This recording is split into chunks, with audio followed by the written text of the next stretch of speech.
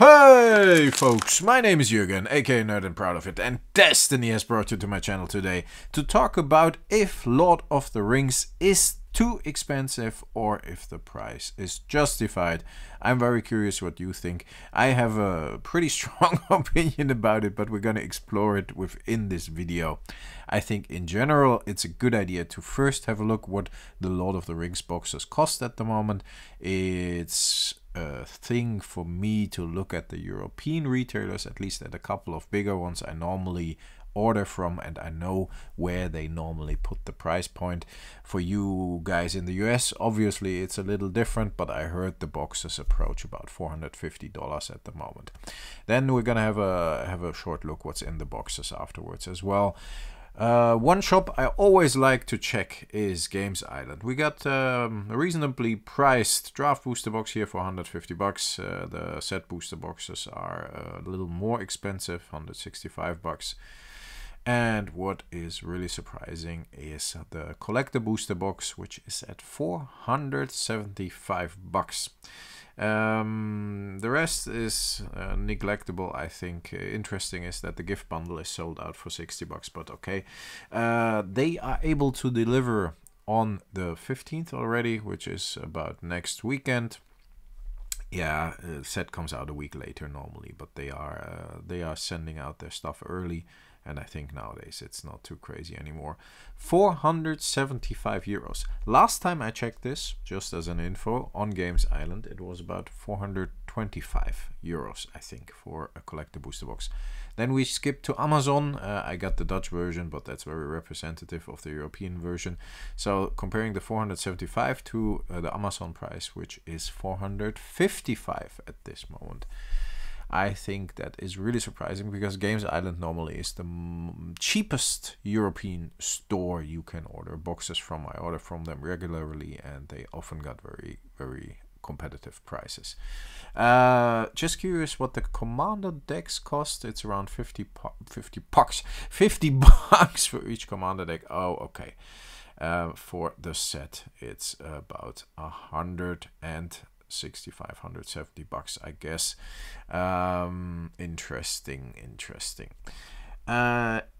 Last shop I wanna check before we talk about what I think would be a reasonable price point and if I think this is too expensive. Last shop I want to check is the Dutch store I normally order from, Bazaar of Magic, a very big store as well. They are normally more expensive than the rest.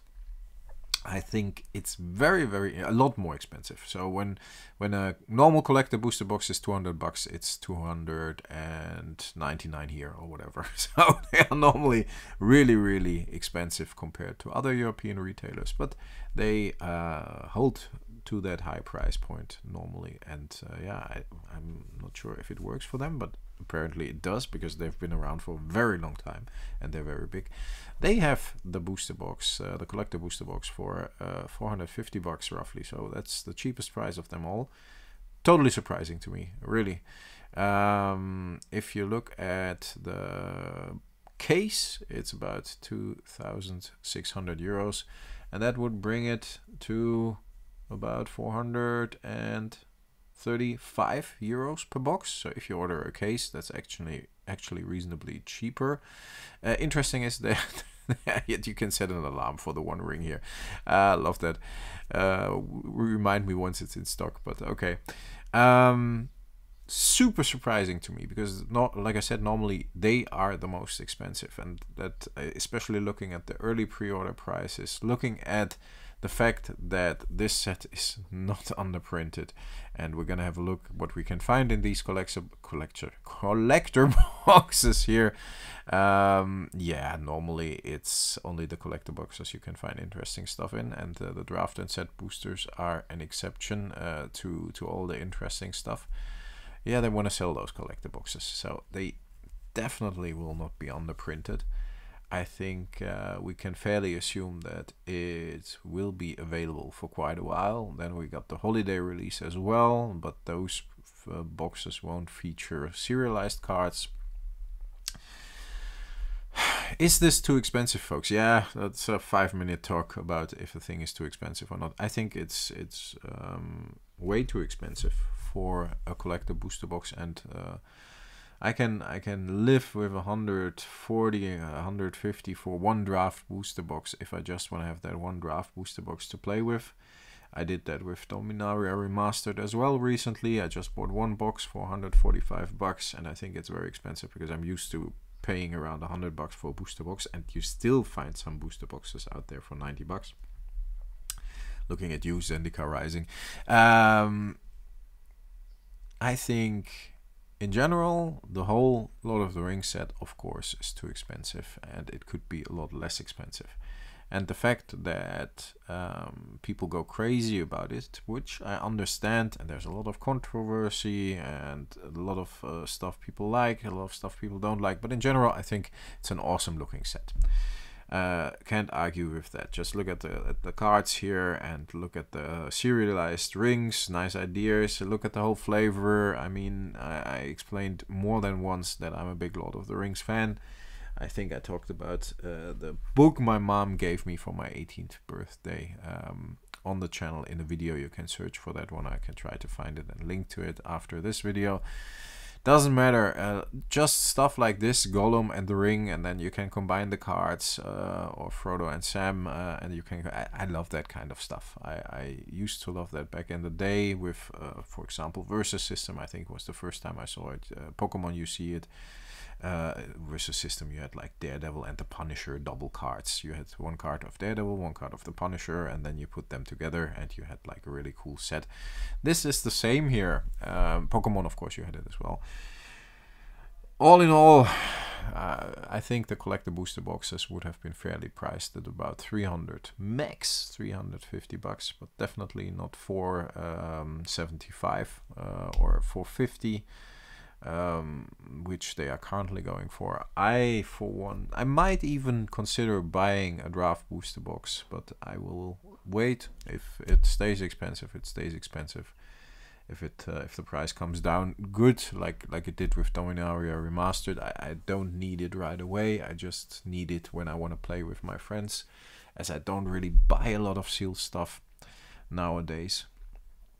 Not into set collecting that much. I might consider buying a set here and there and buying a bit more from that set, but we'll see. In general, to summarize, folks, if you're not really a high-end collector, then I would suggest that you want to have the set right away. And you want to have the whole set, and you want to have a chance on the one ring, and so on and so on. I would suggest that you wait a bit. I guess the prices will come down. I guess the current prices are very, very high, a bit too high actually. And I think in general, if you pay 475, maybe even more for a collector booster box, that's almost 500 euros, folks. For a case of Lord of the Rings collector booster boxes, you can get yourself a very good condition MOX, and not even like a bad MOX like the Emerald, but for $3,000 you can get yourself a nice light plate MOX Sapphire, or a really nice, almost good MOX Ruby or whatever. And if you're not into old stuff, fair enough. If you want to have the new stuff, all good. I'm just putting things in perspective. I would wait. I would honestly wait a bit, see where it settles out, and in general, what's the big, how expensive do you think those boxes are gonna get? $1,000, $2,000? We've seen the Rudy video. He's making fun of it. Even he thinks reasonably priced boxes should be around $350, and I think that's very expensive. I remember when we paid $300 for a collector booster box for the first time instead of $200, because they could ask it, because the stuff sells, and then the price plummets. Sometimes it doesn't. Reasonably positive about the Dominaria Remastered collector booster boxes. I would like to open one of those one day, but yeah, they're still at around $275. So sometimes prices stay up, but all these old booster boxes, recent booster boxes that now are considered old because it's longer than a month ago. that they have been released. All these recent released booster boxes have been short printed, and I honestly believe that this won't be the case for Lord of the Rings. So there will be plenty of supply, and they really want to cash in on that one, and that requires not only a high price but volume as well. So folks, my advice is, again, if you want to buy it now, all good, but if you can wait and you're just hoping for the price to go down, then I would do so. And if it doesn't go down, just don't buy it. Above $500 for one collector booster box, I think it's just craziness. Have a great rest of the day, folks. I hope that makes sense. It's just my opinion. I wanted to talk about it. I haven't talked about Lord of the Rings a lot, but it's everywhere, of course, so close to release, and I wanted to give you my opinion about it. Hope it helps in your decision making, and I hope you stay healthy. I hope you stay frosty.